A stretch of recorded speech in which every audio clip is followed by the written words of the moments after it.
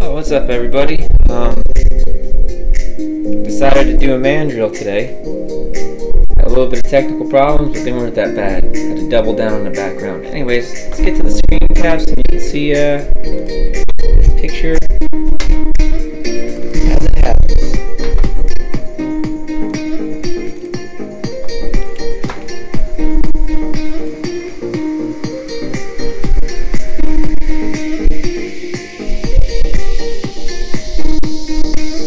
About 49 minutes.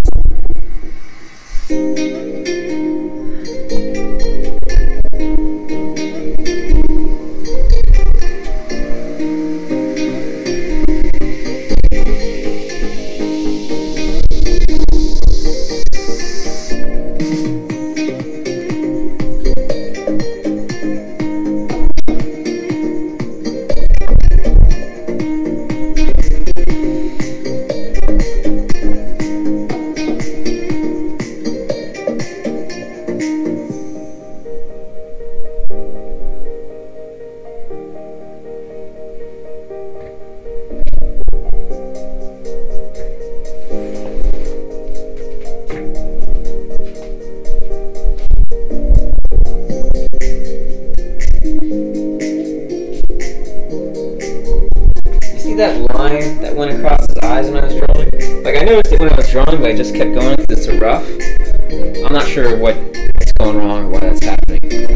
But anyone who watches this, if that happens, hit Control Z. Don't keep going, because you'll see when I finish the rough and I decide to size it, that it just made that layer really, I don't know, wacky, really extra large and laggy, that I think it might have messed me up. Because it ended up getting so slow and almost crashing that I closed the file and reopened it and had to do the background twice. You can see right there when I was trying to resize and position it a little better, just how that line just made it extra large. Just giving you a heads up, if for some reason you're having the same issue I'm having where it randomly shoots off these lines, hit Control Z, even if it's rough, just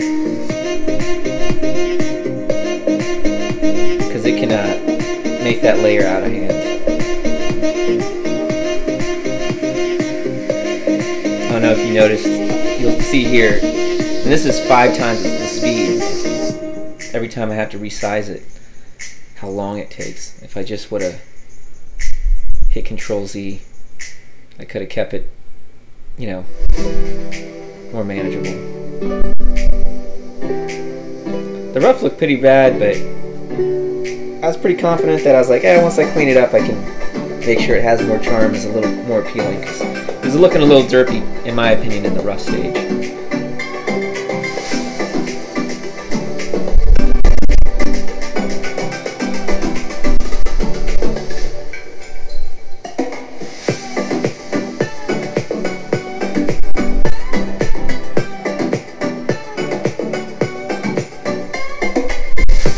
Feeling that that's going to be a little loud. There we go.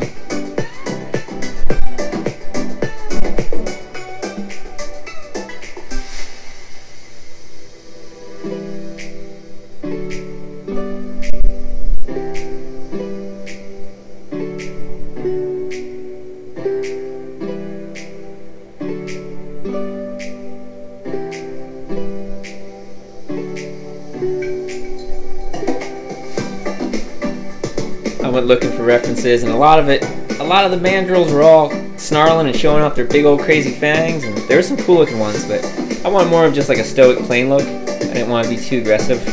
I want to have more of a general appeal with this coloring book, the animals, not make them look all aggressive. And then I came across this one. It's probably, I forgot to put on the filter for copy free, so whoever took that picture, I'm not stealing, I'm just using as reference. It's a great picture. Looks like he's wearing his formals for school.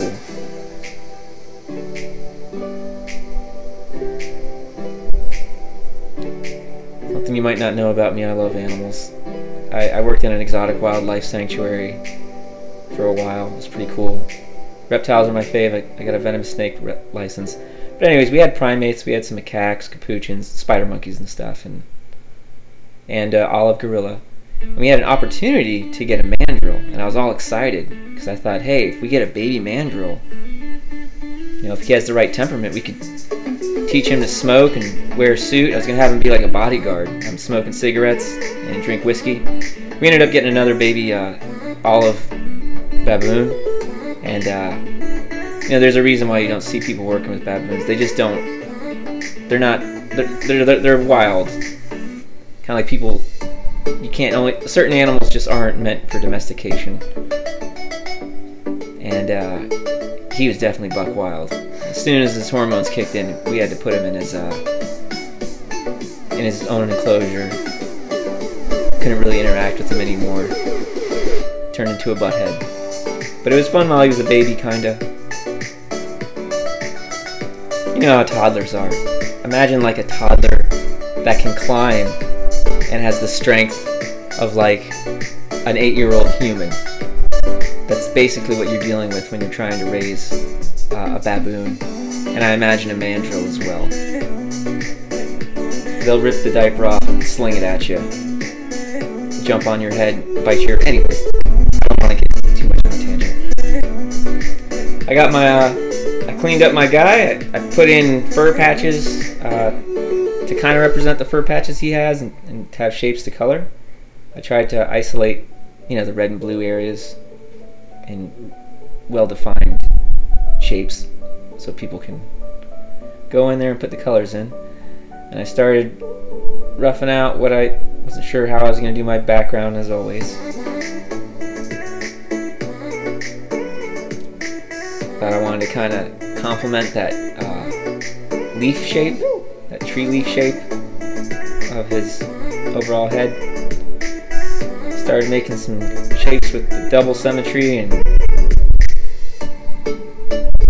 saw something I kind of liked and decided to try to go at it a little slower, a little more controlled, keep it a little cleaner.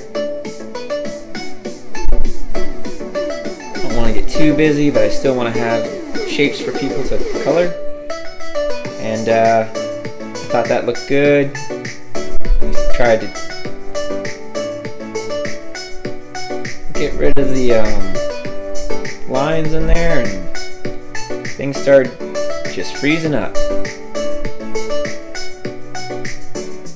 Luckily for me, I always get in the habit of, you know, once I feel like I got someplace pretty solid, I hit the shortcut keys, hotkeys for saving. It's Command S on my keyboard. I don't know if it's Alt S on, you know, I have a Mac. But I suggest if you're getting into this, learn the hotkeys for saving and just kind of do it. And, you know, whenever you do a little something that you don't really feel like redoing, because things crash. It's just the way it goes doing digital stuff. Got laggy. I got these weird alerts on the bottom.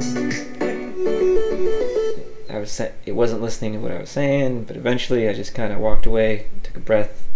Watch football live and cable free. The best way to shut down. YouTube TV. Try it free.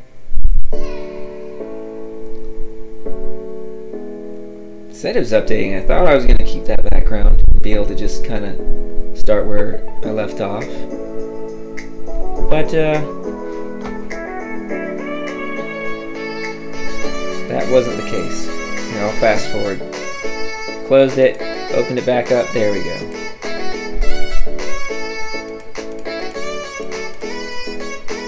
Whoops. Well, there you go. Then I just had to redo the background. Luckily it kept, you know, kept my cleanup, which is nice.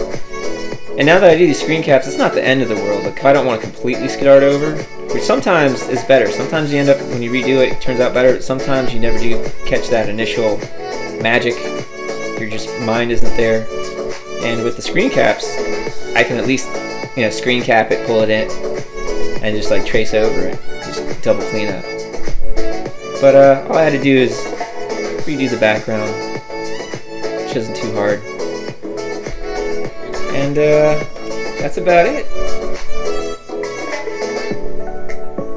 Thank you guys for watching. If you came here from the coloring book, assuming this all goes, assuming I'm able to get all these, because I'm going to open this back up, and it's been a while since I actually saved them just as JPEGs. But go back and try to catch up on the ones that I haven't saved, just in case this file is getting so big and buggy that decides to crash. But I almost skipped it this week. That was how I felt last time. I think I'm coming upon a trend.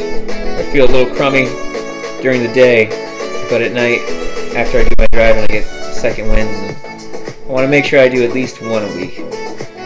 I hope I'm not putting in my foot in the mouth, but hopefully I'm going to be able to do 2 a week to try to get this thing completely out and available before Christmas. Have at least like a month or so in November where I can try to push these books in my car. Hopefully have my Etsy page set up. Anyways, that's enough. Thank you guys very much. I hope you enjoyed the vid. Thanks for the click. Y'all take care. Have a good one.